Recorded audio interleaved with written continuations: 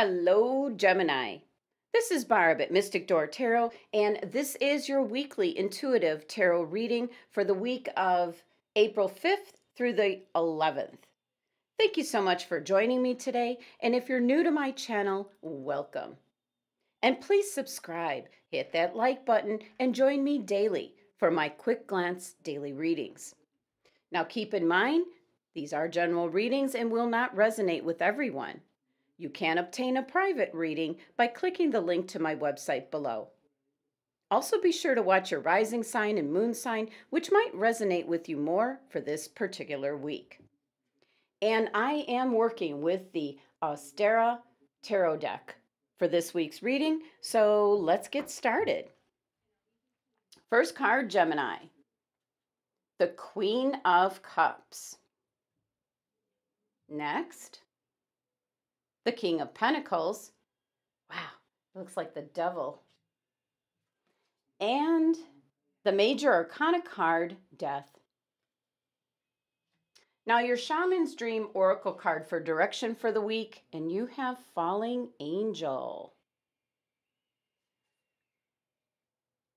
And your crystal for the week is Kunzite. Okay, Gemini. So first glance here, there's an indication with some of your cards here that you're too giving to others, Gemini. People are taking advantage of you, and maybe you don't realize that. Now, for some of you, you're in the middle of a transformation because something is going to be coming to an end, and you do have a new beginning surfacing. Now, your oracle cards are an indication of your health and well-being. Okay, Gemini. So your first card here is the Queen of Cups. And normally, the Queen of Cups is sitting on her throne, just deep in thought, looking at her cup, connecting with her higher power. But on this card in this deck, the Queen of Cups is totally immersed in water, which is what the Queen of Cups needs to do to restore her energy, to get her inspiration and energy back on track. And this card's indicating that there are people around you, Gemini, that are draining your energy on a regular basis. She's reaching and trying to head towards the light. So this card's indicating to be sure not to lose yourself to the needs of others who may come to you for help. So in other words, Gemini, don't get so wrapped up in helping everyone else that you yourself, you will suffer. And I was picking up such a strong indication in regards to your health and well-being. So you're really not doing yourself any favors this week, Gemini. People around you that might be particularly needy. This can be in the home environment or this can be in the workplace. But regardless, Gemini, you need to protect yourself and your energy. And what this can do is get you in a serious position where you're disconnected from your higher self and that your intuition will be off. You won't be able to trust in it because it will be off balance, you might say. Now, there is one other message coming through with this card is that the Queen of Cups is actually Cancer's card in energy, so could be an indication that a Cancer individual around you is feeling this way. Now, on your next card, Gemini, you have the King of Pentacles, and this is a King of Pentacles like no other, as this card in this deck is representing almost being too materialistic, putting too much emphasis on the things that you purchase or possess. So for some Geminis, you might be putting too much focus on materialistic things, whether they are basic necessities or not. This card in this deck has got you all wrapped up in regards to a material thing. There's also an indication with this card that you kind of want to show it off. You want to show it to the world, whatever it is. Now, this is Taurus's card in energy, so it's a very persistent, stubborn kind of energy that's surrounding you this week, Gemini. And something has got you just mesmerized, where all your focus is all about this particular something. Now, just looking here at the pentacle that's dangling, almost like it's swinging, where it's got you hypnotized, where nothing else matters except that one particular thing. So, whatever this is, Gemini, realize that this energy is around you at this time. And a good, strong meditation and reconnecting with spirit might be needed at this time, as this is an energy, kind of a negative, low vibration to it. And this card just really almost looks like the Devil card, where you're so caught up in something that you're forgetting about everything else, including people around you. Which almost sounds like a contradiction to your first card, the Queen of Cups, but it's not. There are people around you that are taking advantage of you, Gemini. That's the Queen of Cups energy. Now, the King of Pentacles energy is that some material thing, as the pentacles represent money, security, your job, that's got your total focus and attention. And what I'm going to say is in a more unhealthy way. And really looking closely here at the card, it's almost like you're blinded to see anything else at this time. Your next card, Gemini, is the Major Arcana card, Death, which is a card of not physical death, it's a transformation. This is like you're in a time period right now, just kind of waiting and waiting and waiting.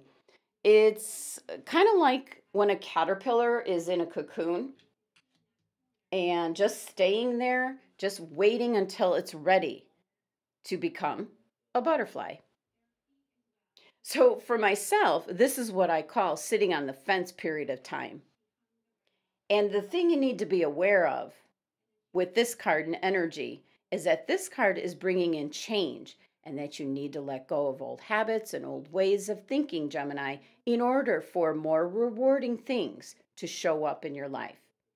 If you resist changing, you're going to slow down the process and maybe stall it altogether. And then you'll be stuck in this transitional stage. So usually when the Death card shows up, it's time to get rid of what's no longer useful. You might be ending a job, you might be moving house, this could be ending a relationship. So freeing up and eliminating stagnant energy around you is going to allow new things to come in. And much quicker if you just let go. Now, pictured on the Death card here in this deck is a skeletal type vulture here. If you can kind of see, here's his head and his neck, and kind of where he'd have that big humped back. And he's just crouching. And in the background, this is actually the King of Pentacles back here. If you can see the person behind that. There's a lot going on this card. But he's got like these vines growing like out of his eyes, which is an indication of new growth is possible. New things are coming in. They are possible. Now, the Death card is associated with your first chakra, your base, and also your seventh chakra. That's the top of your head, your direct connection with spirit. So a big indication, again, tap into your higher self, tap into spirit for guidance and direction. Now, the number 13 of the Death card reduces to 4. 4 can be a very just stuck and unmoving energy. So that's the danger here with this showing up. 4s are about stability, being rational, the practical parts of life, being self-disciplined, Gemini. 4 is the actual number of the heart chakra, so could mean that This chakra is off balance in regards to something that you love. And since you had the King of Pentacles, this is something material. And you're stuck on the fence at this time in regards to that. Now, your numerology for your tarot cards is number 15, which reduces to 6. So your numerology is indicating that you need more balance in your life. Something is out of balance. And both your first 2 cards is an indication of that. Now, your Shaman's Dream Oracle card for your direction is Falling Angel, which is actually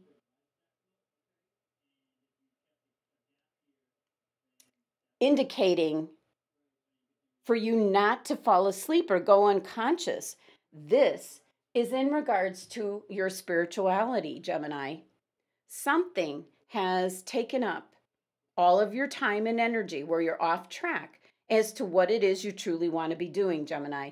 So it's like you're a falling angel, and all you need to do is just kind of stop, spread your wings to halt your descent, and then find like an updraft again. Now, there could be other so-called fallen angels around you, your supposed friends or companions who are ready to use you for their own interests. And this ties into your Queen of Cups card.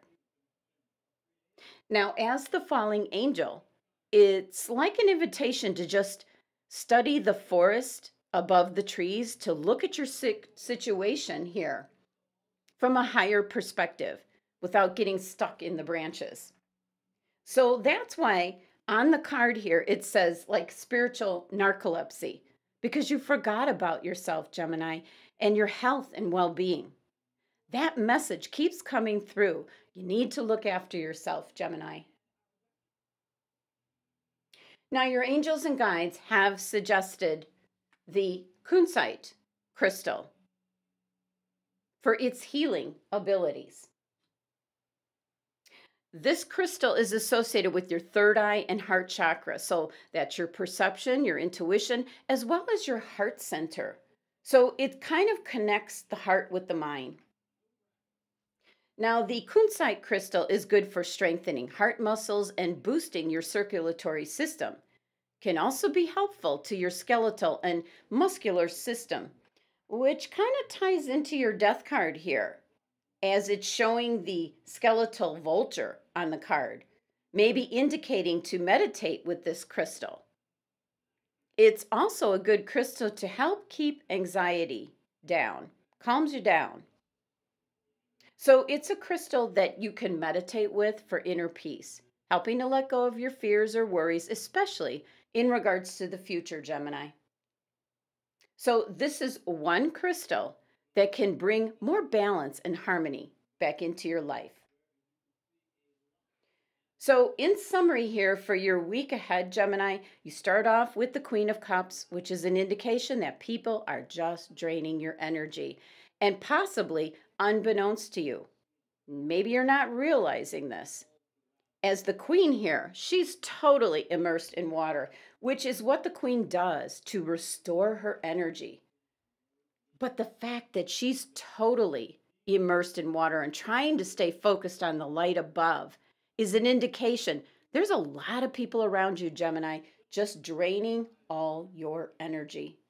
You're doing so much for others that it's affecting your health and well-being.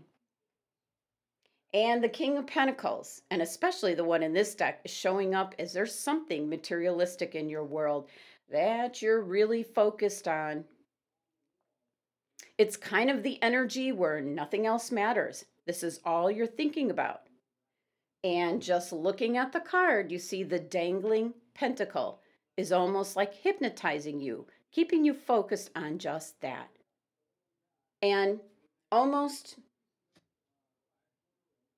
keeping you blinded to the other important things around you. So something in the material world is keeping you fixated on one particular thing. And next you have the Major Arcana card, Death, which is indicating you're in the middle of a transformation.